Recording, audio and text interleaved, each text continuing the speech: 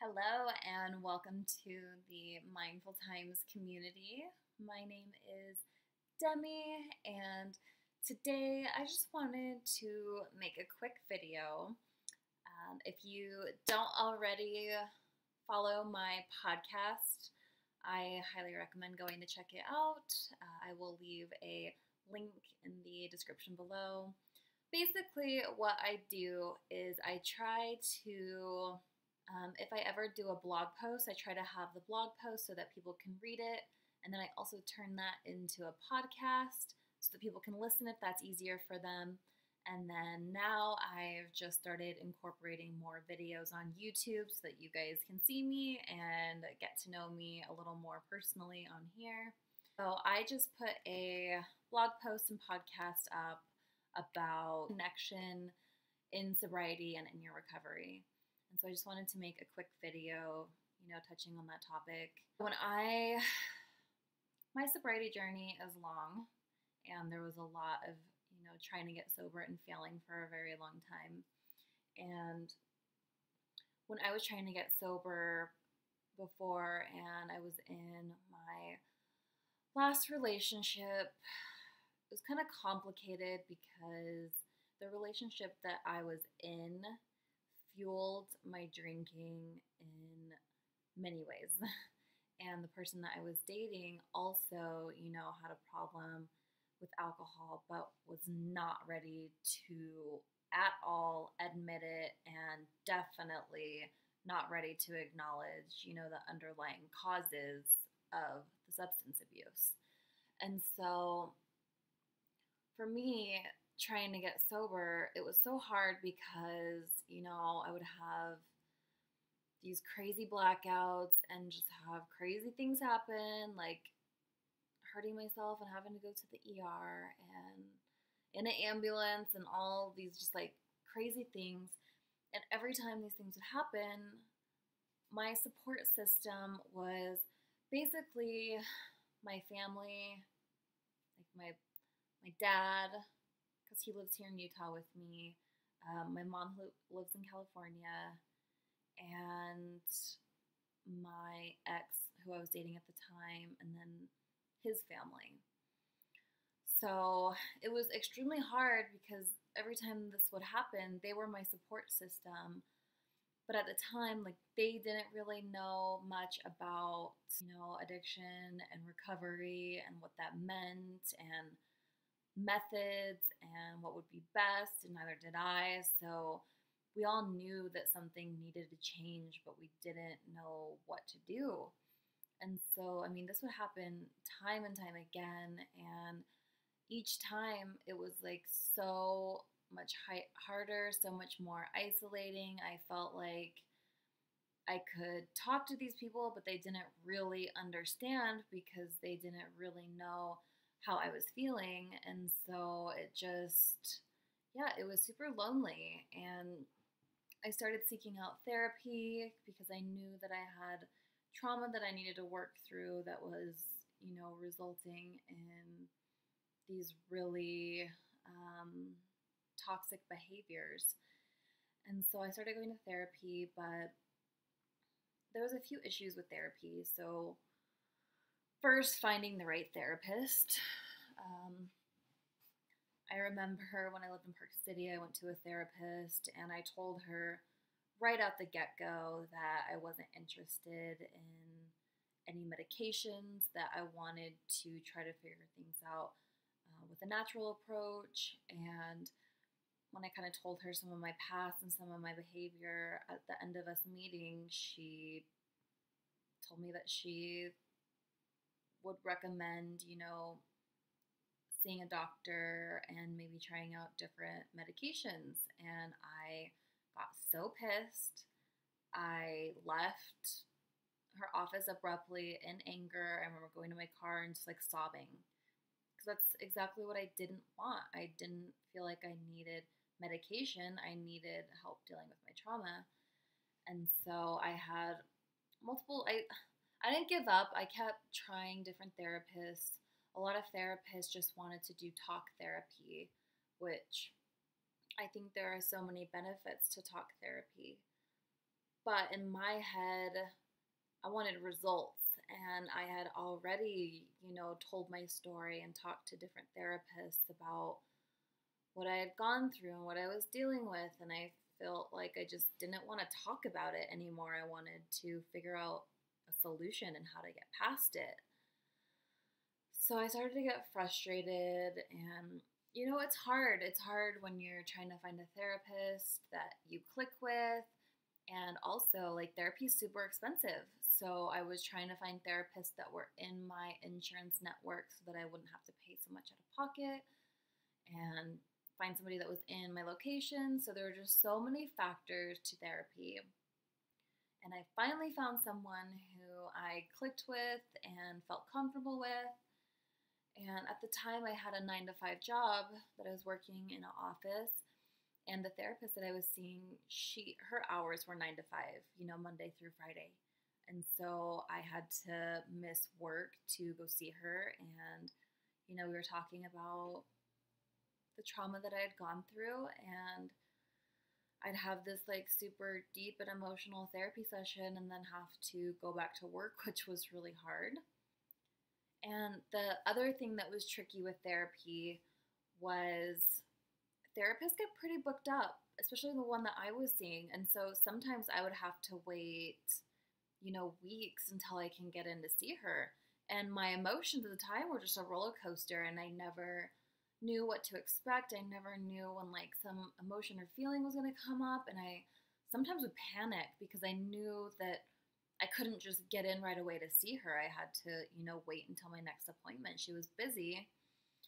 And really all I needed was somebody to vent to or talk to. And I didn't feel like the people I had in my life really understood what I was going through. And so I really, really, at that time, could have benefited from an online community or an online support system like what I've created, which is the Mindful Times Sobriety support group. And that's not the only one out there. There are so many online support groups and forums. You just have to find the one that you like most, that works best for you. And I really could have used that at the time because, how nice would it have been if I could have just hopped online at any time and just vented how I was feeling to a group of supportive people who weren't going to judge me. And the chances of me getting, a response is so much higher and so much faster than having to wait until my next therapy appointment that could be weeks out. So I just strongly encourage you to find a online support group that works for you. And I do just have a few more suggestions for finding support and connection. So another one would be AA. And I say this even though I chose not to go the AA 12-step route. I have still been to a handful of meetings, especially in the past when I had tried to get sober and felt like that was the last resort, that I had to go to AA or else it wasn't going to happen. I did go to a handful of them, and honestly, I think that I just didn't find the right group that I felt comfortable with for many different reasons. There are different factors, but I just, at this point, since like being sober and staying sober, I was actually able this time around to quit cold turkey. And that is mainly because, so I had tried so many times getting sober and failed. I probably could have used AA back then, but this time around, I actually changed my entire environment. I got out of the 3-year toxic relationship that I was in. I moved. I quit my job and got a new one. I stopped hanging out with my drinking friends. Like, so many big changes I made all at once, and that is the reason that I was able to quit cold turkey and stay sober. Had I not done that, I would have had a lot harder time, staying away from alcohol. probably could have really helped me if I found the right group. But AA, I know a lot of people who have used it, and I think it is one of the most effective tools for recovery. One, because they help you get to the root causes of your addiction and help you really heal those things. And two is they offer, support in a community, which is what we're talking about here. And so I think that those two things are extremely important. And so if you haven't tried AA, I highly recommend it. And as well as myself, the more it's ironic, but the farther along I get in my sobriety, the more I find myself considering the idea of actually going to AA and the possibility of going through the 12 steps, just because I really do like the really deep step work that they are doing there. And I think that I could really benefit from it if I found the right group. So another thing I would recommend is finding a connection to a higher power. Now, don't let the term higher power completely shut you down. Like, hear me out. Higher power can be so many different things. It doesn't have to be God. It doesn't have to be religious. A higher power can literally be your connection with music or nature, or for me, it's my higher self, my spirit guides, my angels. It can really be so many things. So I hate that when, people say a higher power, it like completely shuts some people down. And it doesn't have to be that way. A higher power can come in so many different forms. You just have to find what resonates with you and what feels best to you. But connecting with a source or power or something that's just bigger than you, that makes you feel love and support and connection, that is something that is so important to us as humans and so important in our sobriety and in our recovery. So really, when it comes down to it, the most important thing is to just find what works best for you. The awesome thing is that the sobriety community is becoming bigger. Like, there are so many more tools for us now, more than ever. And I've seen things like meditation meetings. AA even has a meditation meeting now. And I've seen yoga classes and these different activities that are now being tailored specifically for people in recovery, which is so awesome. I actually held my own meditation. It was a sobriety and meditation meeting. It was a couple weeks ago, and I did it with my very good friend Cambria. She is a Reiki master, and she just recently did a teacher training for Kundalini yoga. So I am so into like the healing power of these things, and yeah, it was so great. We sat in a circle and we went around and shared our stories and just got so like vulnerable with each other, with strangers. It was so amazing, and we meditated, and I can't stress the importance in finding these things. Whatever feels best for you, you just have to find connection. You got to find the people that are going through similar things as you, that understand you. And I think meditation and all that kind of stuff is honestly so good if that feels good for you. But yes, at this point, you just have to try new things, be open. I think a lot of us probably have some social anxiety that we need to get past, but just knowing that these people are in the same boat as you and understand just makes it so much easier to get out and connect.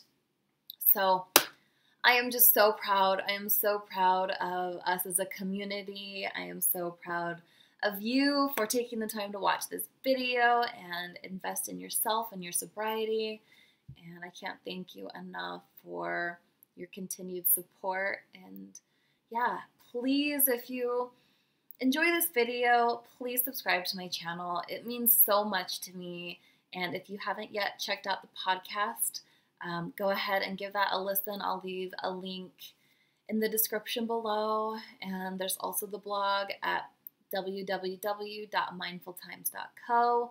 So if it's easier for you to read this stuff and share it on your social platforms, I really appreciate that as well. I really feel passionately about getting this message out there and just letting people know that they are not alone, that we have this wonderful Mindful Times community that they can be a part of.